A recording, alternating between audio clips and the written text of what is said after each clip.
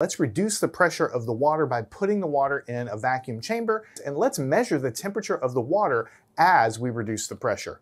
Okay, here we have a beaker of water. Let's go ahead and put the thermometer inside and see what it is. By the way, I added some food coloring to this just to make it a little easier to see. So we're at 72 Celsius. Remember, 100 Celsius is boiling, so we're not boiling.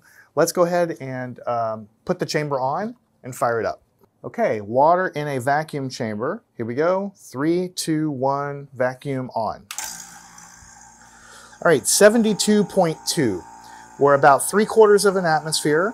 Notice the temperature is starting to drop almost immediately. We'll talk more about why that happens in just a second, but let's just take a look and see. We're at about 1/2 of an atmosphere. 71.3, 71.1, temperature's coming down very, very repeatably, and notice it's starting to boil very vigorously.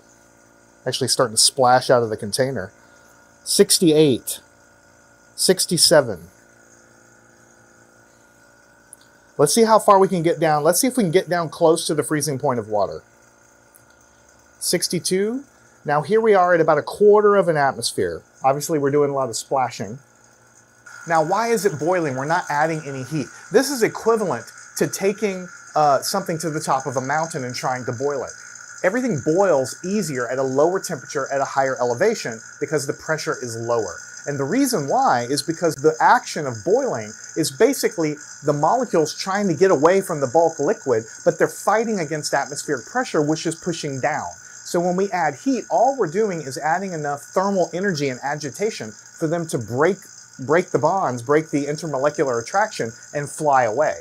So if we reduce the outside pressure, we just make it easier for the liquid to escape. And that's why it's able to boil at a much lower pressure here. All right, we're at 39 degrees Celsius. I know it's a little hard to see here with the fog. All right, that's about as good as this vacuum pump can go. Learn anything at mathandscience.com.